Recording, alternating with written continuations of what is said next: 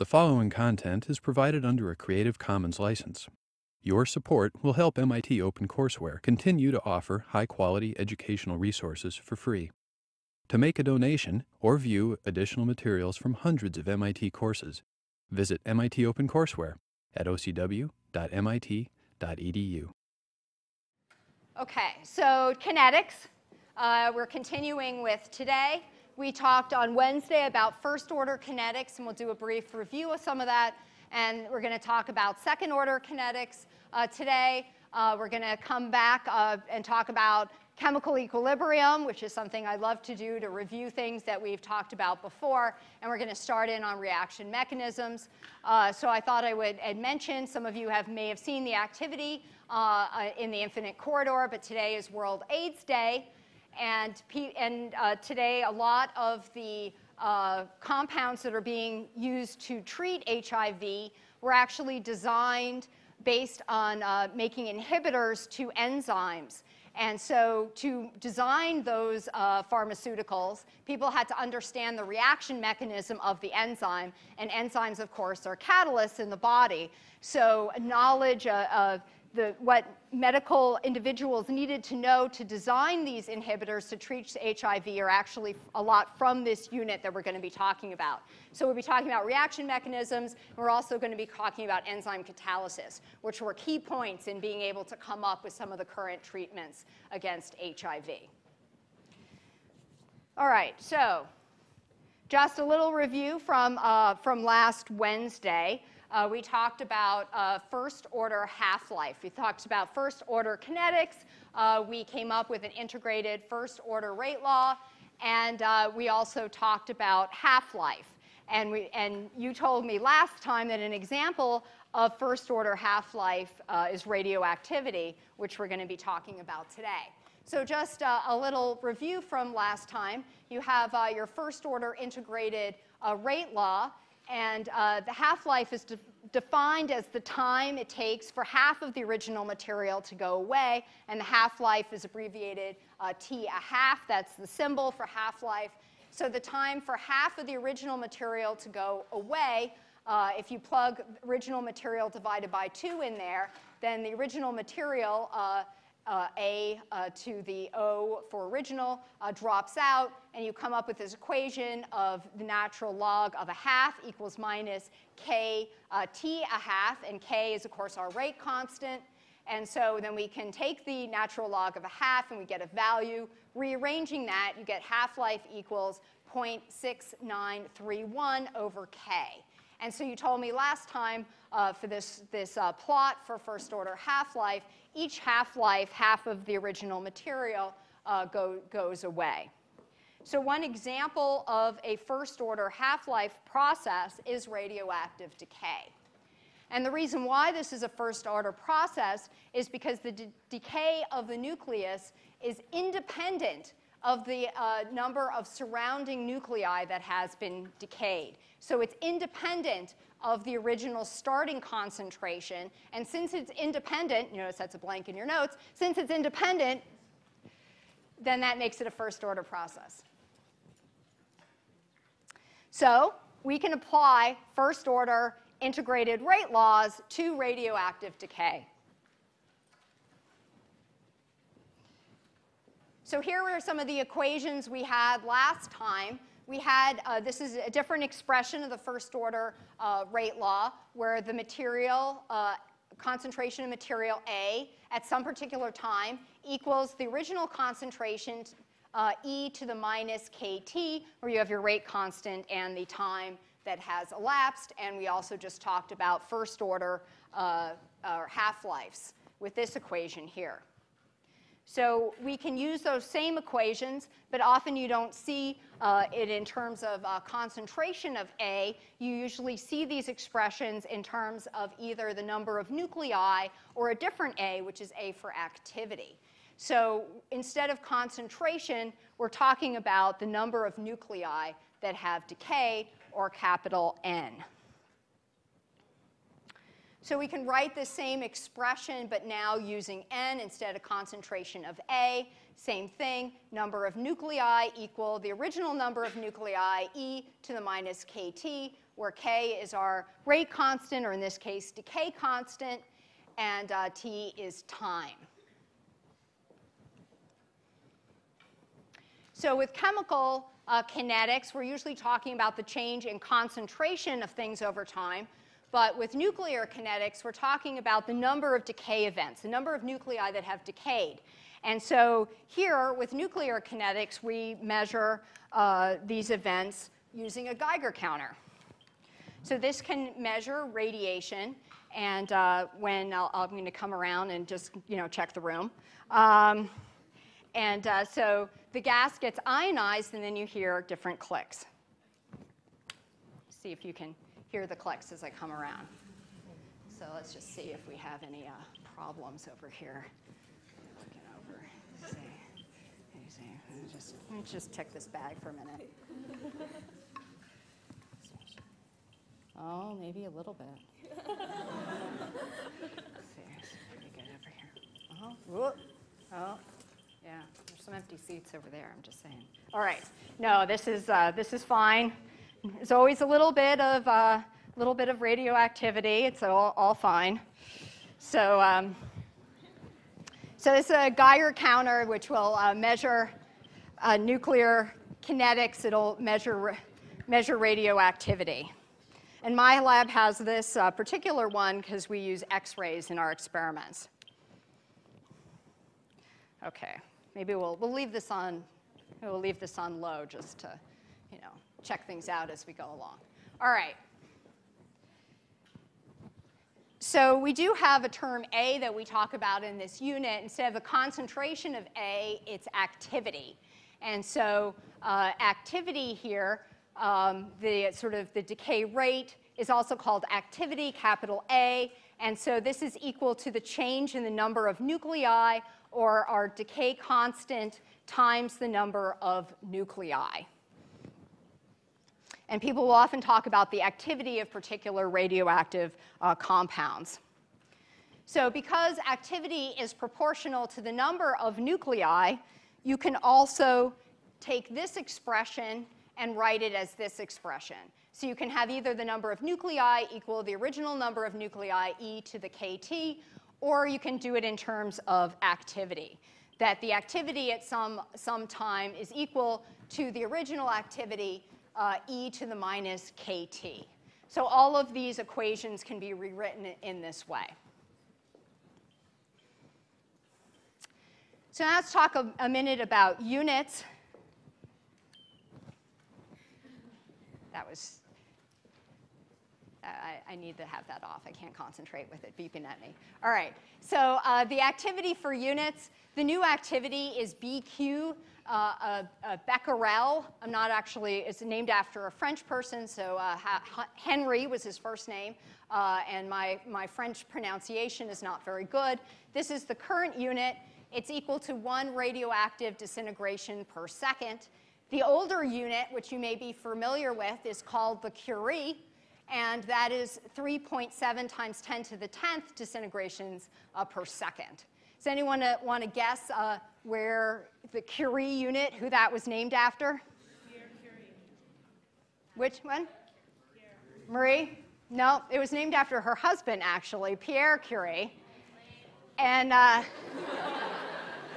I actually always assume, because Marie is actually more famous than her husband. But Marie Curie won 2 Nobel Prizes, so we shouldn't feel too sorry for her.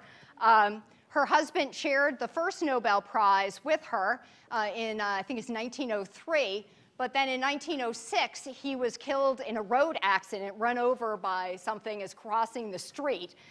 So he did not share the second Nobel Prize, because by the time that came around, about 1911, he had passed away. So at first, we had the Curie, but then that turned out to be a really big number. And so when you were talking about sort of safe units for workers to be exposed to, if they were being exposed to things 10 to the 10th, that really isn't very, very healthy. So they wanted to have a sort of a much smaller unit. And so I guess that Marie Curie at that point was talked about whether how her husband would feel about having the Curie not being the standard unit, but I guess she was okay with it because if we had kept that same unit, then people would have been using it, and it would have had to have been a really, really small number because it was sort of picked to be set up to something that was too large, and she didn't want her husband's name apparently associated with a sort of an infinitesimally small quantity of something. So the Curie was sort of done away with, and Henry Becquerel, who was one of the people who discovered radioactivity and shared that first Nobel Prize, had the unit named after him. And I always ask freshman chemistry class that as they go through MIT, if they ever discover a unit that is named after a female scientist, to please come back and let me know. This was the one I thought was named after a female scientist, but as it turns out, it was actually Pierre Curie. So if you hear of any, please let me know for future reference. So the current unit you'll be using is BQ here for radioactivity. So you're not responsible for knowing all the different types of radioactivity. When you're working problems, you can always get this information. I'll just mention that a number of different kinds of radioactivity, some involve a mass change, some do not involve a mass change. So alpha decay, this isn't actually in your notes. There's a reference to where the table is. You're not responsible for memorizing it, so I didn't put it in the notes.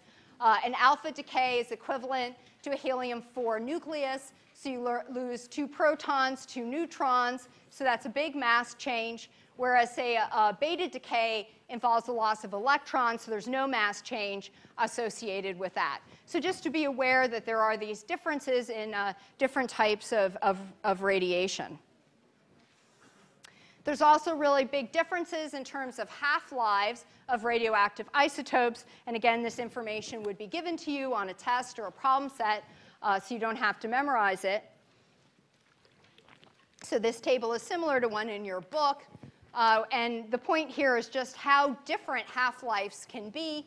So the A, abbreviation A here is year. D is day. So you see some of these half-lives are in multiple years. Some of them are days, so there are big differences in terms of the half-life of some of these radioactive isotopes. Some of them stay around for a really, really, really, really, really long time. So I thought I would share with you a poem about half-lives today. And this was written by a former graduate student at MIT, Mala Radhakrishna, and she is now a professor at Wellesley College right here in Wellesley, Massachusetts. So her poem entitled Days of Our Half-Lives is from her collection of chemistry poetry, Chemistry for the Couch Potato. And this particular poem involves the uranium-238 decay series. So here we go. Days of our half-lives. My dearest love, I am writing you to tell you all that I've been through. I've changed my whole identity, but loved I cannot pretend to be. When I was uranium-238, you were on my case to start losing weight. For 5 billion years I'd hoped and I'd prayed, and finally I had an alpha decay. 2 protons, 2 neutrons went right out the door, and now I was thorium-234. But my nucleus was still unfit for your eyes, not positive enough for its large size. But this time my half-life was really not very long, because my will to change was quite strong. It took just a month, not even a millennium, to beta decay into protactinium. But you still rejected me right off the bat. Protactinium, who's heard of that? So beta decay I did much more to become uranium-234. Myself again, but a new isotope. You still weren't satisfied, but I still had hope. 3 alpha decays, it was hard, but I stayed on through thorium, through radium, and then radon. I thought I would finally please you. My mass was a healthy 222. But you said, although I like your mass, I do not want to be with a noble gas. You had a point. I wasn't reactive. So in order to please you, I stayed proactive. A few days later, I found you and said, 2 more alpha decays, and now I am lead. You shook your head. You were not too keen on my mass number of 214. I had a bad experience with that mass before. An unstable acetine walked right out the door. So in order to change, I went away, but all I could do was just beta decay. My hopes and my dreams started to go under because beta decays don't change a mass number. To bismuth, then polonium, I hoped and I beckoned. My half-life was 164 microseconds. And then finally, I alpha decayed, and then I was lead with a prize-worthy mass of 210. I've got to admit, I was getting quite tired. My patience with you had nearly expired. You were more demanding than any I dated, and much of my energy had already been liberated. But you still weren't happy, but you had a fix. I really like the number of 206. So I waited for years until the day which began with another beta decay, and then one more, and finally, in the end, I alpha'd to lead 206, my friend. To change any further, I wouldn't be able, no longer active, but happily stable. It took me billions of years to do, and look how I've changed, and all just for you. And wait, what did you say? You've gotten so old that I'd rather be with a young lass of gold?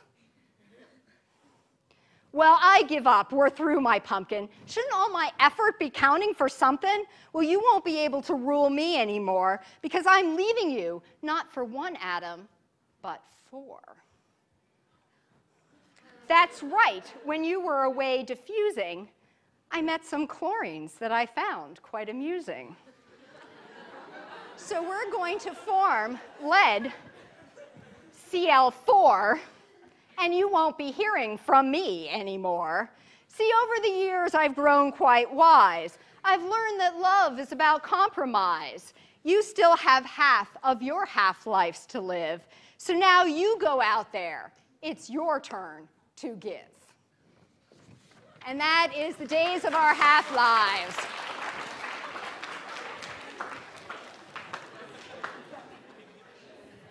So Mala takes great effort to make sure that all her poetry not only rhymes, but is chemically correct.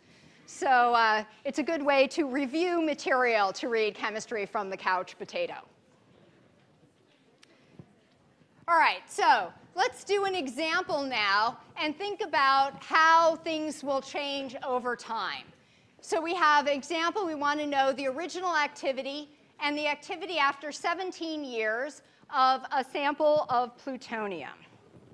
So let's take a look at how we'll do this problem. So first, given the information up there, the first thing we want to do is find the original number of nuclei. So first, capital NO, the original number of nuclei. So we're given information about grams. So we have 0.5 grams. And now if we want to know the number of nuclei, what's the first thing I have to do? Convert from grams to what? Moles. Right. And here we want to use the molecular mass that's given to us in the form of that isotope. So here we are given information about 239. And so that's the number we want to use in our conversions. So we can convert that over, but that's going to give us moles. So how do we go from moles to molecules? Avogadro's number, 6.022 times 10 to the 23rd. This time we're going to talk about it in terms of nuclei per mole. And so that's going to give us 1.3 times 10 to the 21 nuclei. OK, so now we know the original number of nuclei. The next thing we're going to want to do is find K. And K is our rate constant for decay, or our decay constant. So what do we know about K for a first order process? We know the equation for what? For first order half-life, right. So that's 0.6931 over t a half. And in this problem, we were given the half-life. And often you will be given the half-life, or you can look it up. And so we can put that in. So we have 0.6931 over 7.6 times 10 to the 11th seconds.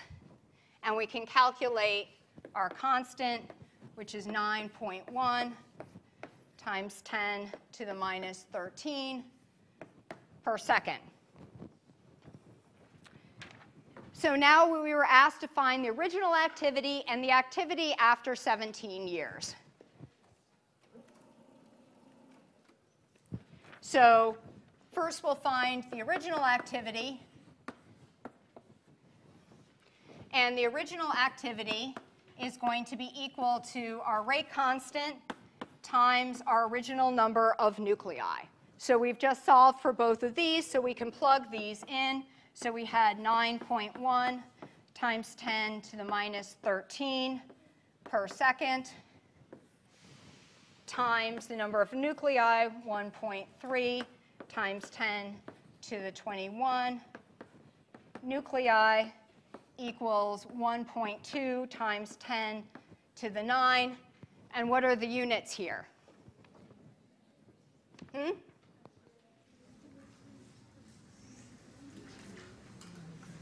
It's just like a hum. It's hard to understand.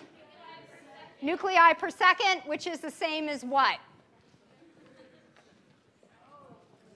That's equal to something else. Yep. So that's the same as the Becquerel or the BQ. So it's defined as nuclei per second, or number of disintegrations per second.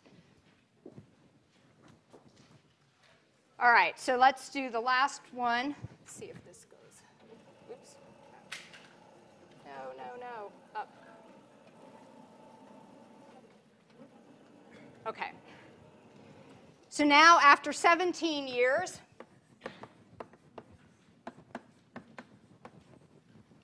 so now we can say that the activity at some time is equal to the original activity, e to the minus kt.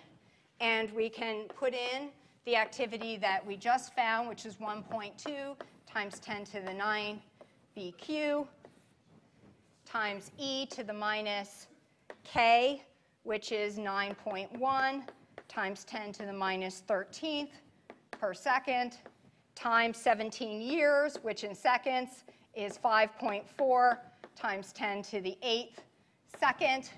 So here we want to make sure that our units are going to cancel. And this is where people often run into problems. They'll plug in 17 years and then a rate constant, which was calculated in seconds, and things will not cancel appropriately. So make sure that you get your units consistent so that your seconds are going to cancel.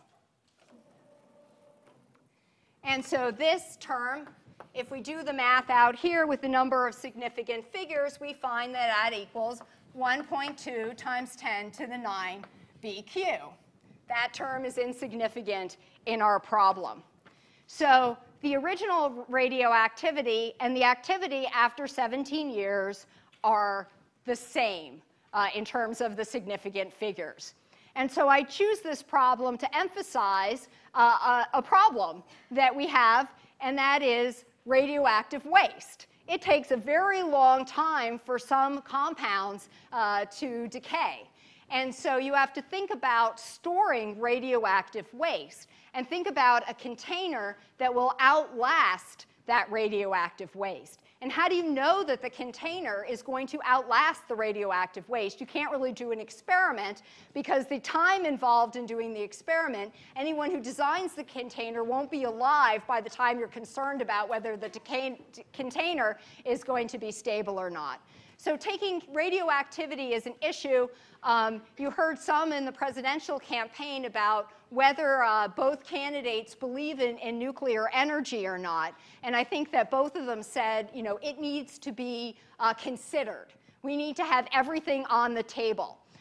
If we're going to have a real uniform energy policy, we need to think about everything. So issues of radioactive waste and how to handle radioactivity safely are going to come back as being current important topics. And so these may be topics that you will, in your lifetime, have to deal with, either as a scientist trying to come up with new technologies, or as a citizen deciding whether having a radioactive plant in your hometown is a good idea or not. A lot of people are happy about nuclear energy as long as the power plants are nowhere located near them.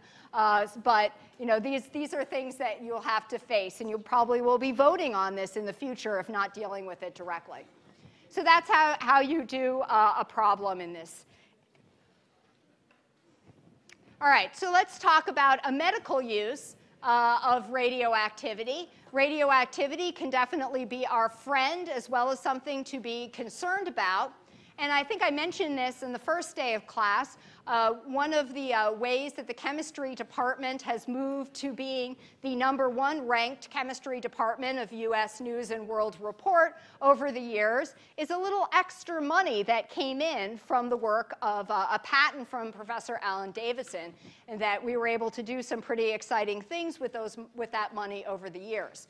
So I always like to mention all the great money-making discoveries that occurred using 511.1 material, and this is another example. So, so he used an isotope of technetium, and it's being used organ scanning, bone scans. It's one of the leading ones for heart imaging. It's also been used recently in breast cancer. It's estimated 7 million uses annually in the US. And so this was patented as cardiolite. And it's really just very simple chemistry. So you're using a D-block metal, an isotope of a D-block metal, which has, you know, your exciting d orbitals. And what did he do? He made a coordination complex with that metal, an isotope of it.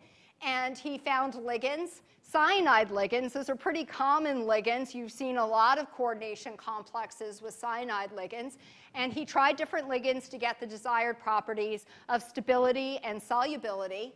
And that's all it was. So he used some knowledge of radioactivity, knowledge of inorganic chemistry. He was an inorganic chemist. He's retired now.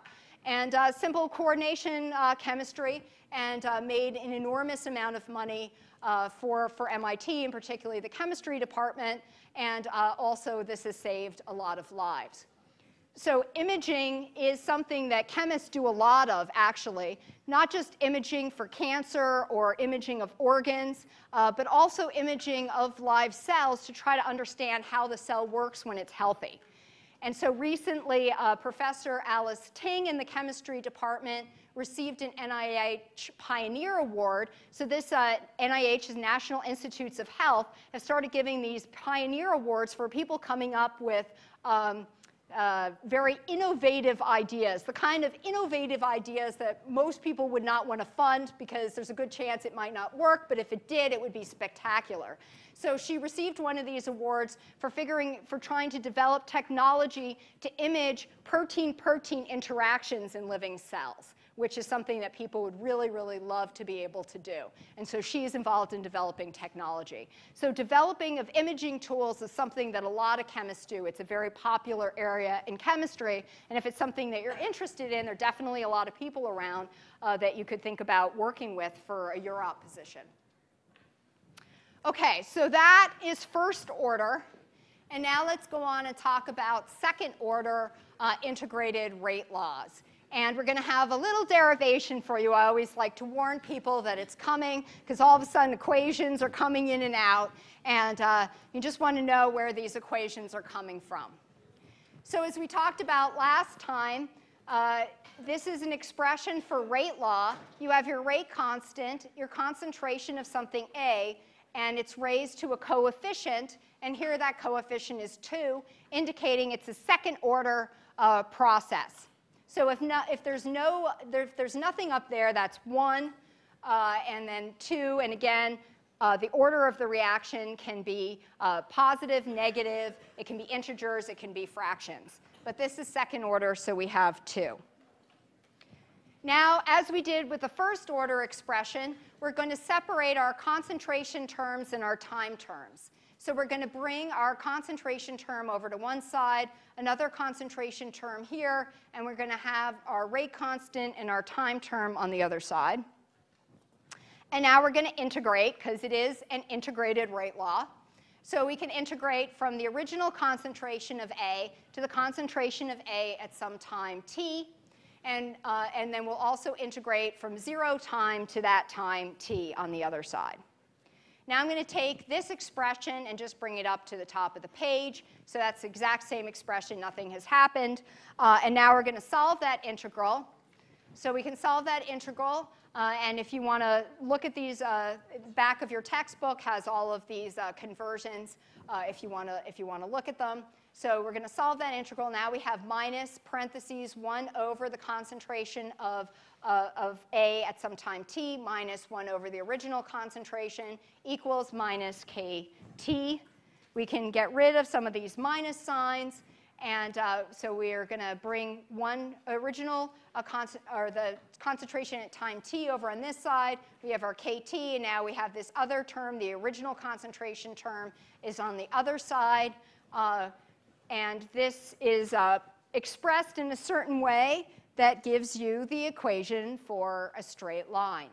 And again, kinetics, you need experimental data for kinetics. And so when you measure your data, you plot your data. And so there's a lot of equations for straight lines that you have, because it's all about trying to plot data and figure out what the order of the reaction is experimentally.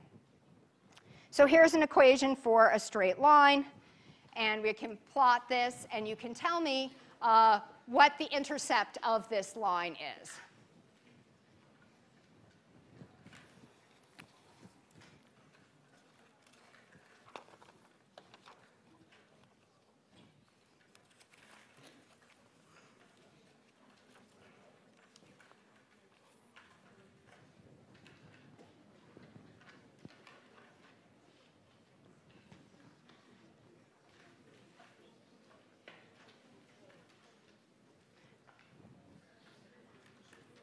OK, let's just take 10 more seconds.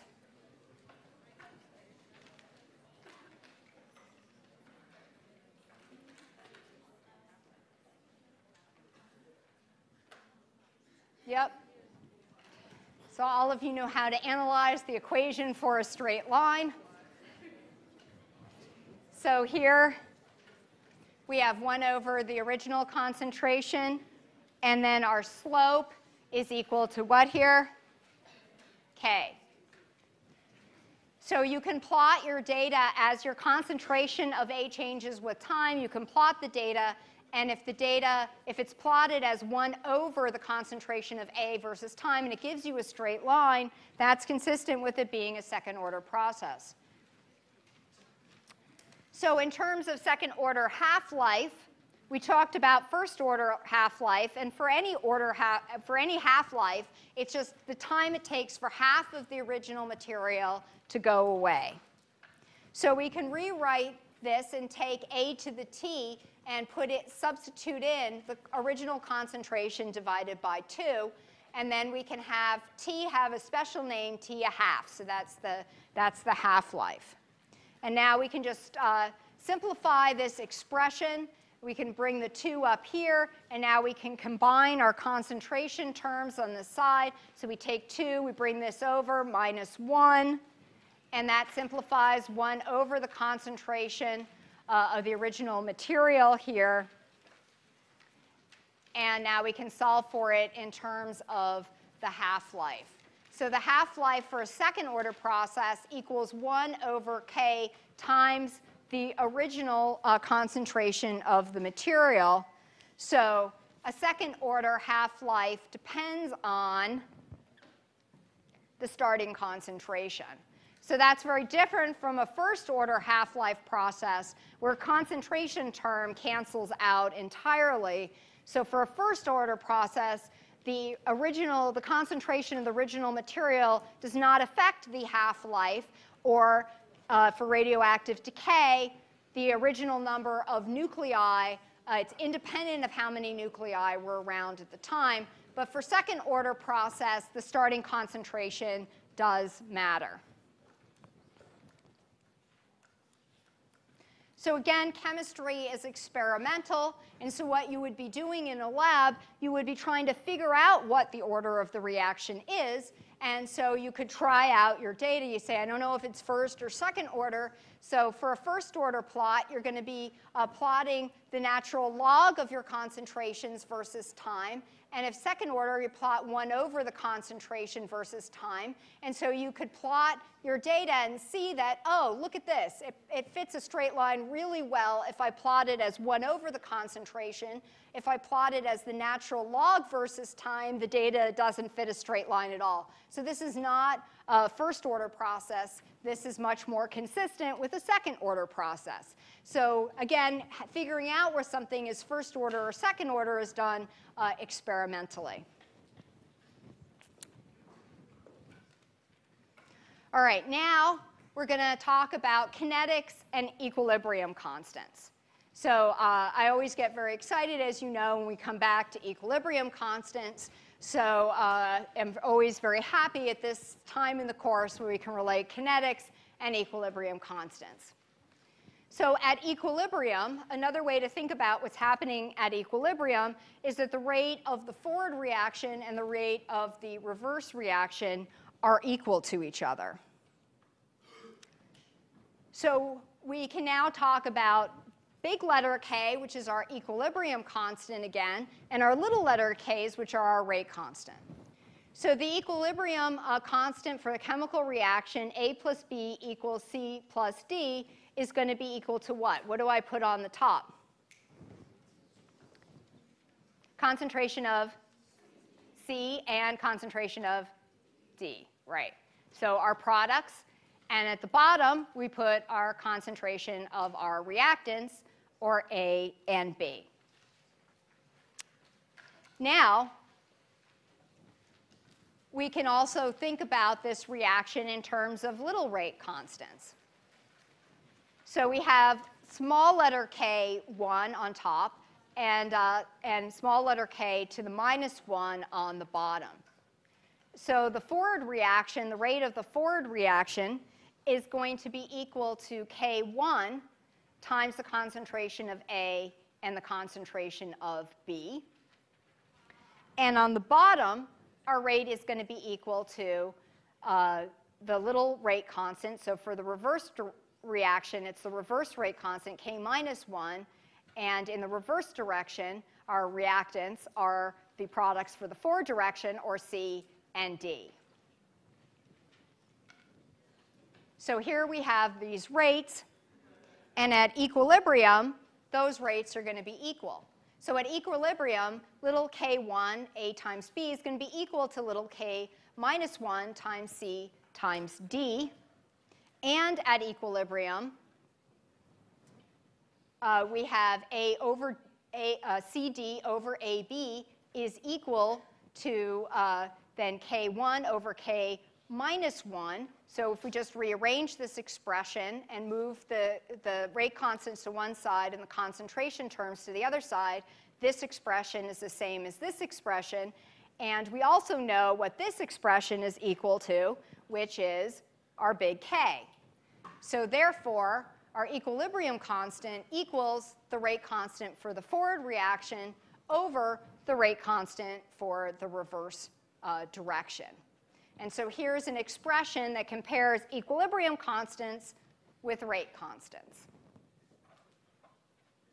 So now let's think about what is true about this. So our equilibrium constant then is the ratio of the forward rate over the reverse rate for these elementary reactions.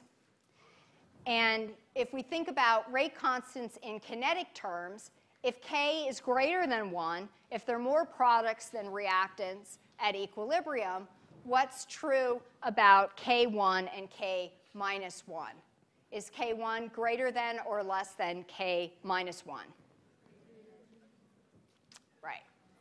So the forward rate constant is greater than the reverse rate constant. And if K, big equilibrium constant K, is less than 1, if at equilibrium there are more reactants than products, what is true about this relationship? It would be less than. So you can think about equilibrium constants now in terms of rate constants, which we'll be doing a lot on Wednesday, too. All right. So let me introduce you to a couple of more terms in the last few minutes. So reactions don't usually occur in one step, but occur in a series of steps. Each step is called an elementary reaction. So the overall reaction, the order and the rate law, can be derived from the stoichiometry for an overall reaction. You can't use the stoichiometry, but for an elementary reaction, you can. So for an elementary reaction, say one step in the reaction mechanism, that step occurs exactly as written, so you can use stoichiometry. And that's going to be handy in coming up with mechanisms. So let's just look at one example very briefly.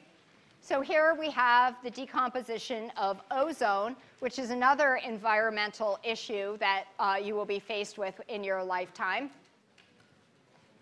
So this is the overall reaction, and you can't use the stoichiometry to figure out the order of the reaction, but if you divide it up into elementary reaction steps, then you can use the stoichiometry to write the rate law for each step of that reaction.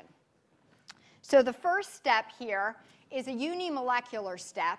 You have one thing going to two things, and molecularity is the number of reactant molecules that come together to form product. So unimolecular, you just have one thing that's forming some kind of product. What do you think it's called if you have two things forming a product? Bimolecular. These are good little 1 or 2 point questions on a test. They're not very, very hard. They should be pretty easy to think about. So we have unimolecular. Examples would be some kind of decomposition or radioactive decay.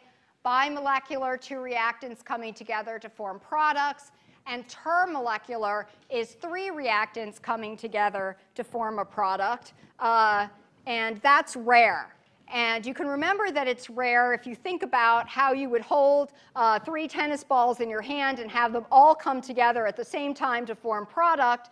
That is a difficult thing to do. Two things coming together is easy. Bimolecular is very common. Termolecular, not very common, that they all come together at the same time to form a product.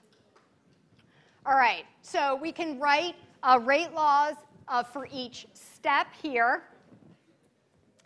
For the first step here, the rate would be equal to a K. I don't have the K written up here, but there's always going to be a little K over the arrow. So K times the reactant would be here. For bimolecular, again, assume a K over there. What's that rate going to be equal to?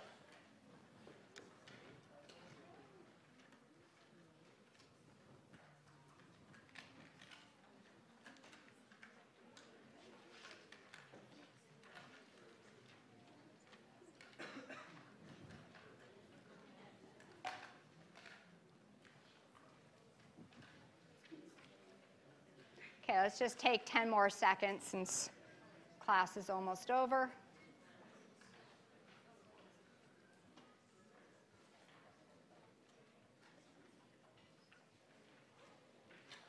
Yep. So it's this one right down here. Oops. So we have the rate is equal to K times these two reactants. You can sum up the steps and get the overall reactants. Notice that O is an intermediate. It's formed here, decayed here. It goes away. And so O doesn't appear in the overall expression. So we're going to talk a lot about reaction intermediates next time. And also remember that you can't prove reaction mechanisms to be correct. They're just consistent with the data that you have.